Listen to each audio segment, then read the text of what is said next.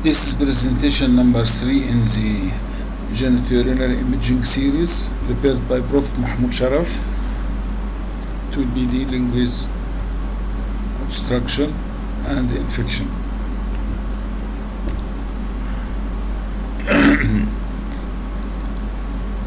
This is the appearance of what we call mild hydronephrosis or mild hydroureter, or to include both, so it is mild hydroureteronephrosis. Now, there is definite delay in excretion as compared to the right, and the delay in excretion can be manifested by two things: the incomplete filling of the collecting system, not like that one, and number two, the decreased bibliographic density, and number three, which is to be noticed in earlier films, is the increased nephrographic density. So if you compare the nephrographic density here with the nephrographic density of the right kidney, here it is more, the bibliographic density is less, and there is incomplete filling of the left ureter, although this is not a sign to stress on, but what we can stress on is the presence of dilatation along through the left ureter down to its terminal end, where a defect is seen, and this could be a small lucent stone. So, delay in excretion, increased nephrographic density, decreased bibliographic density are all expressions to be used to denote that there is something wrong here. There is some delay, and some delay with some dilatation, and the dilatation is evident here. So what are the grades of dilatation again? We describe it in GU2, but we'll summarize it here. If you look to a calyx, any of these minor calyces here, there is rounding of the fornices. The fornices are not sharp like here. There is rounding of the fornices, and there is flat calyces, and there is clubbed calyces. Clubbed means somewhat bulge, but there is no much dilatation of the minor calyces compared to the normal. So number one is the rounding of the fornices and flattening of the calyces and the clubbing. These are all for mild hydronephrosis. Number two, if you find the calyces are dilated, like here major calyces start to dilate here, the minor are not so much dilated, but the major calyces, like that one here and there, compared to that side, they are definitely dilated, and the pelvis compared to the other side is dilated with sagging of its inferior margin, and the ureter, of course, is dilated as it's compared to, because it is increased in diameter more than 5 millimeter, and this is a sign of dilatation. And the other sign is that it is filled with contrast all through. These are the changes that can occur in obstruction. Moreover, if the minor calyces are obstructed, they might increase in size, of course, up to 1 centimeter, 1 to 2 centimeter, and more than 2 centimeter. If it is only 1 centimeter, it is called moderate. If it is 1 to 2, it's called severe. But if it is more than that, it's called advanced or late stage.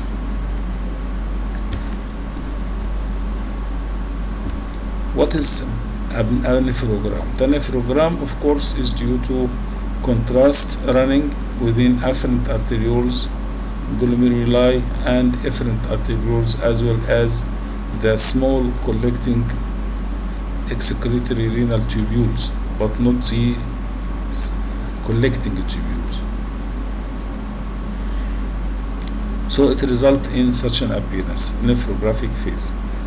And if you compare this nephrographic phase with this one, this is persistent.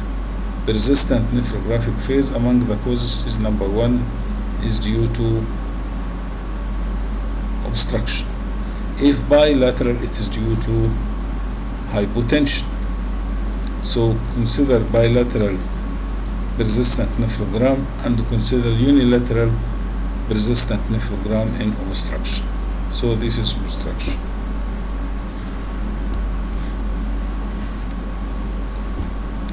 Here we have valvular right ureter at insertion, vesico-ureteric junction calculus. It's called vesico-ureteric junction calculus. Here we have the increased nephrographic phase on the left side with the stone, denoting that there is some obstruction at the pelvic-ureteric junction.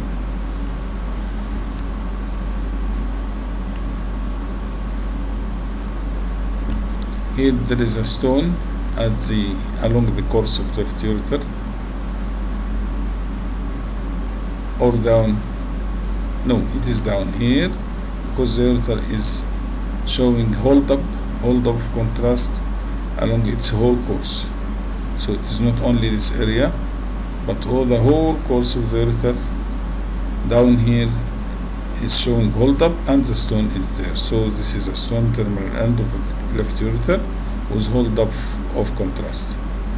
And here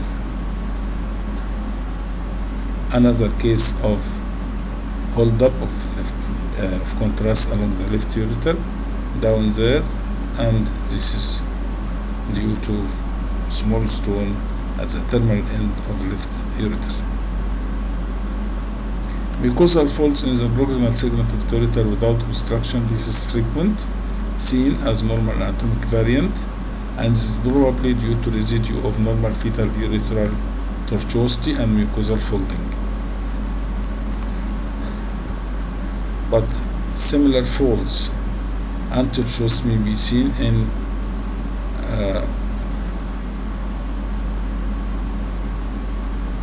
pelvic-ureteric junction obstruction.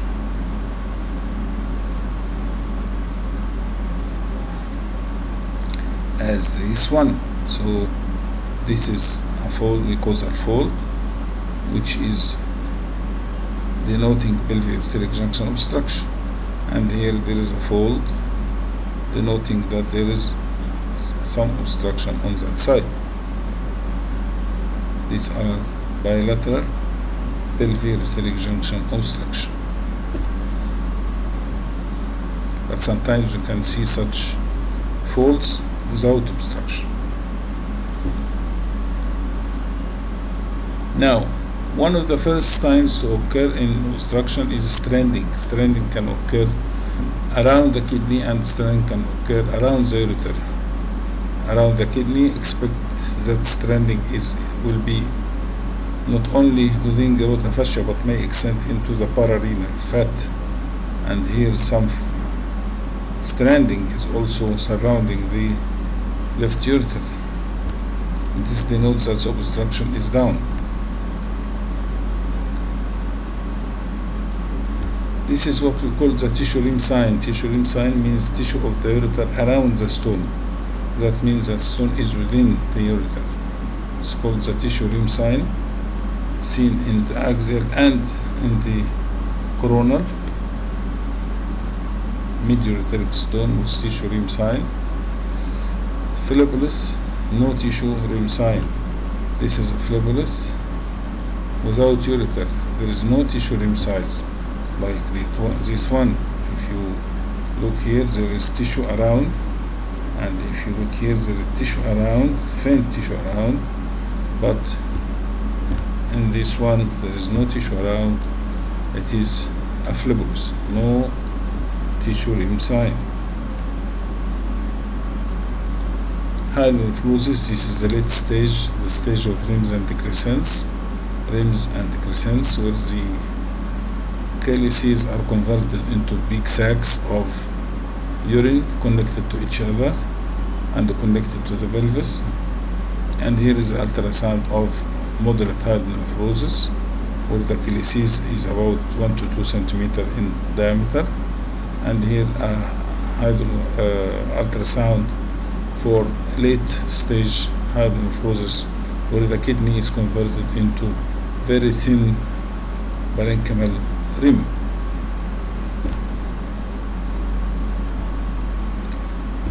Reflux nephropathy may result in such appearance, that is flattened calyces, rounding of the fornices, mild clumping. This is all mild hydronephrotic changes, could be due to reflux nephropathy, but mind you, such an appearance could be seen in papillary necrosis.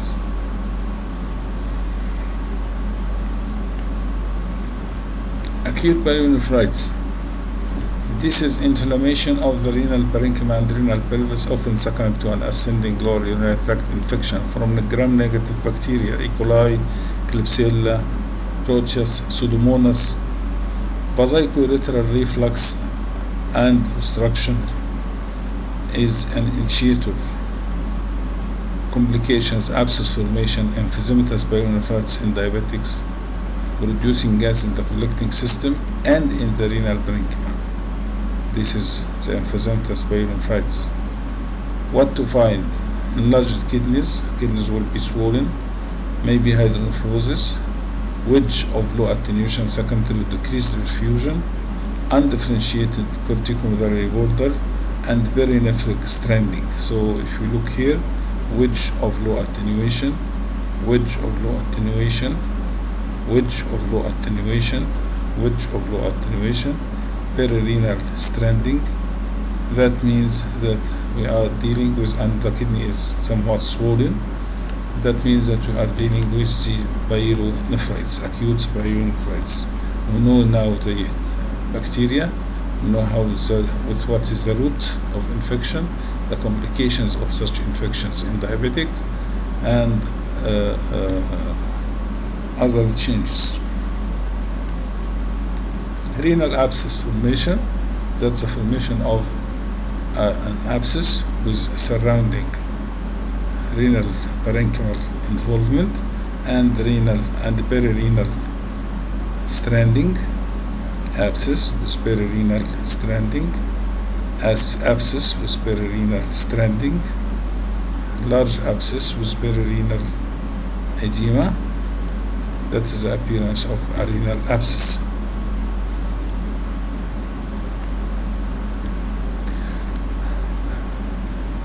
Sometimes we have a renal and perirenal abscess as well.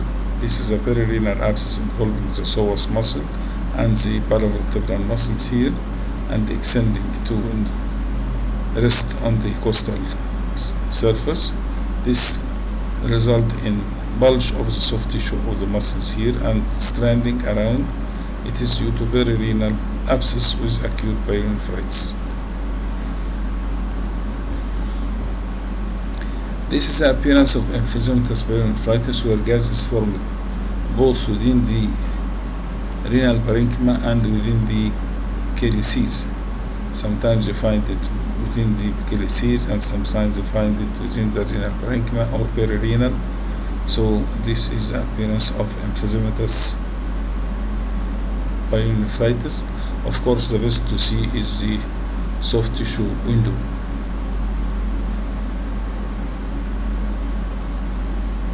Here it is, emphysematous bladder. Emphysematous pyelonephritis is occurring in immunocompromised diabetics with ureteral obstruction. Type 1 in 33%, type 2 in 66%. Streaky or mottled gas interstitium radiating from the amygdala to the cortex, involving both the kidney and the perinephric tissue, extending into aorta fascia and into retroperitoneal space, with occasional gas in the renal veins. No fluid collections usually, and the prognosis is poor.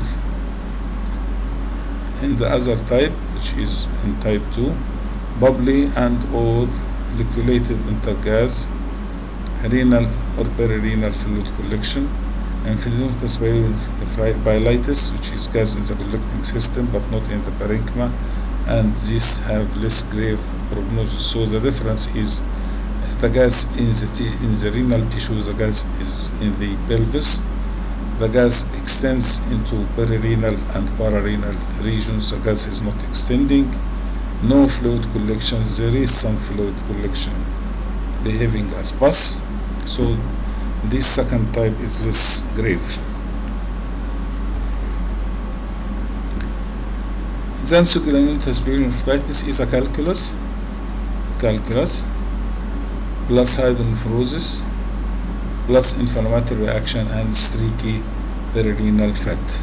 Streaky perirenal fat denoting infection, stone formation, and hydronephrosis. So the triad of calculus, hydronephrosis, and inflammatory reaction compose the diagnosis of denso-granulomatous pyelonephritis.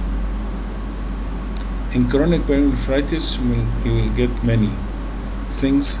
The key point and the start point is the scar formation. Scar formation means that the renal parenchyma opposite to a calyx is definitely reduced, and the calyx at this region is definitely dilated. This compromises the two sides of the scar. The scar pulled on the calyx and pulled on the renal surface, so we have an irregularity of the outline.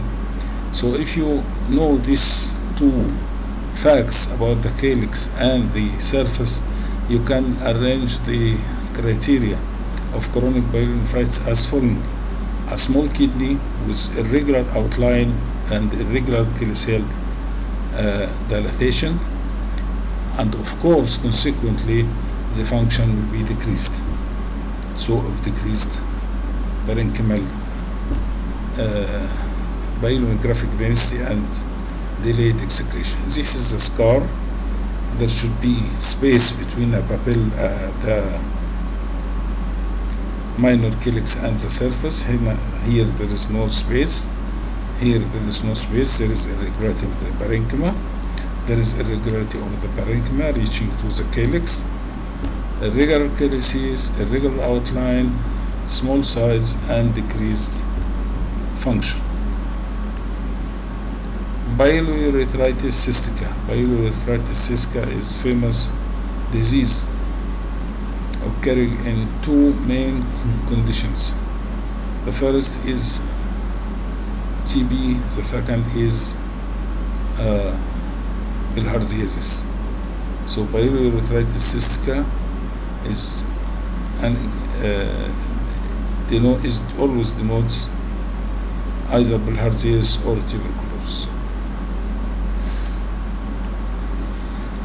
Renal TB, of course, you should know that renal TB starts in the glomeruli, and renal TB starting in glomeruli will carry the caseous material into the tips of pyramid, which is the start point to see in IVU as fraying. So fraying of the tip of the calyx or irregularity of a calyx is the first sign in TB kidneys and renal TB. Then after a while the draining tubule will be blocked by caseous material, and this area will be converted into a non-functioning area, and this non-functioning area, like here, lower pole here, is non-functioning compared to the upper, and this is called autonephrectomy. And then after autonephrectomy, this will be subjected to deposition of calcium as a dystrophic calcification, and resulted in one we call the Camillus cloud. And in Camillus cloud, remember that this is tuberculous process, and it can extend into the ureter in urethritis as urethritis cystica. So fraying of the calyx is the first, autonephrectomy is second, Camillus cloud is third, urethritis cystica is fourth, criteria is the fourth criteria for renal TB. So what is this? Renal TB may or may not be associated with psoas abscess, and psoas abscess will appear as a convex bulge of the psoas muscle which is swollen, showing low density inside. These are the appearances of psoas shadow in psoas abscess. Here we have the whole kidney is hypernephrotic, like a bag of pus, because of the obstructed pelvic junction due to caseous material. And here is the parts which appear non-contrastive, denoting death, or non-perfused, denoting that these parts are the sites of autonephrectomy with calcification at the parenchyma. Bilharziasis, you can find such an appearance: dilated ureters, calcific with calcifications, and this calcification will extend to involve the whole ureter, and urinary bladder calcification can appear like if it is collapsed, but if it is not collapsed and full, you might see a ring of calcification surrounding the contained fluid. This is the appearance of chronic cystitis, which can occur in TB and bilharziasis, markedly thickened, granular, and some gross appearance. This is the appearance of diverticuli of the bladder in neurogenic bladder. This is a caster, and these are the diverticuli. This is the appearance of emphysematous cystitis, which can occur gas in the wall and gas in the lumen, and in the wall. And this is hemorrhagic cystitis, where you can find the bladder wall is markedly thickened and the bladder is of limited capacity. Chronic cystitis, diverticuli, emphysematous cystitis, hemorrhagic cystitis, all are appearances of the bladder in disease. This one is showing a vaginal indentation, could be due to vaginal mass, and this one is due to prostatic indentation and is trabeculated, showing multiple small divertical outpouches along the lumen. And the bladder, if you imagine the lower margin of the bladder, you will find that the bladder base is markedly elevated, and this markedly elevated bladder is due to the large prostate replacing this area.